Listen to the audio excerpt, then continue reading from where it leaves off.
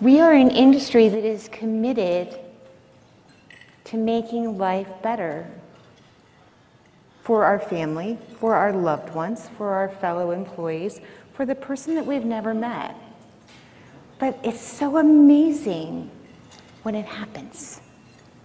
And the people in this room are making it happen. But until you see how that happens, how that innovation, how that teamwork, how that new technology changes the life of a patient, you really don't get it. Now, when I first started at AZBio, SynCardia Systems was our very first bioscience company of the year, and I really got to know their team, and I got to know some of their patients and what was going on with them and what their journey looked like. And so tonight I thought that it would be kind of cool if we let you see part of the journey. But you're about to see a real, live, total artificial heart in a person. And so this is the actual, one of the actual surgeries where we take out a human heart, we replace it with a mechanical heart.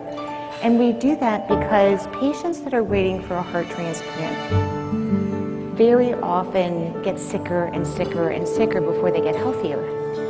But look, this is a patient with a total artificial heart that's participating in Pat's Run.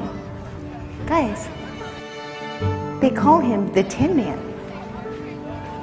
And he has done amazing things. But more importantly, after he got his transplant, he did it again. That's making life better. That's making an incredible difference when you live with passion. So I thought it would be kind of cool if you got to meet the Tin Man. Ladies and gentlemen, please welcome Randy Shepard.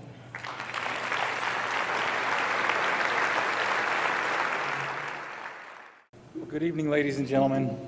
My name is Randy Shepard, and I am here tonight because of a company that you know as SynCardia, and I know them as my friends. There's so many people that make up that company that I have gotten to know on a personal basis. The theme of tonight is making life better, and when I been thinking about for the last few days about this, what does living life better, making life better mean in this context? And I think about the days leading up to to receiving the artificial heart, how tired I was all the time. I could barely make it from my bed to the bathroom and back. I think about the days that I was so tired of being tired.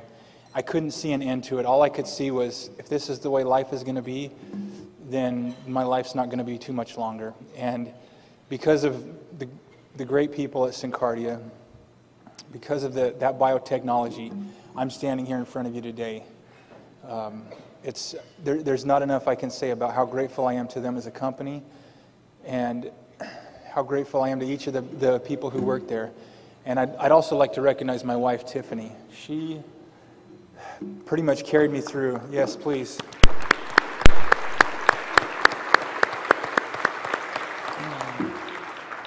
She carried me through a lot of the ordeal that I went through when my heart failed. And I just passed my year mark. 2 weeks ago, I passed my 1 year mark with my donor heart. And thank you.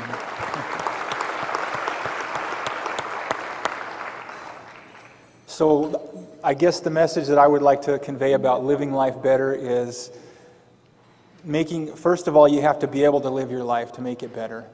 And for everybody here who has been through something with your health, some major health catastrophic event, you know what I'm talking about. If you haven't, thank God above that you haven't. But the time will come in most people's lives where they face something like that. And I guess what I would like to say is, don't wait for that time to make the decision in your life that you're going to do things better, that you're going to live your life the way you want to live it. As you saw that I ran the Pat's Run, Well, before I was sick, I had the opportunity several times to run the PATS run. My wife had run it. My best friend had run it a couple of times, and I always thought, yeah, there'll come other times. You know, there'll be another time. I'm too busy or just don't feel like it. You know, I'd never run a distance race. I'd never even run the 5K turkey trot because I just always thought there'll be another time. I got other things to do. And when I was faced with that real possibility of there won't be another time, there won't be other opportunities to do things like this, faced with the real opportunity that I might not see my children grow up, who they're here tonight as well. But being given that second chance at life, it's something that it's given me a whole different perspective. And I'm kind of sorry that it took this to get that perspective, but I really don't know any other way that I could have attained that other than going through what I've been through. And again, I want to thank my wife. I want to thank SynCardia, those members who are here tonight and those who are not in attendance tonight. And I want to thank each of you tonight for your dedication to the AZBio. And it all starts with these young students that we have. And that's where the next generation is coming from, and the next generation of technology. And I just want to say thank you to each of you tonight.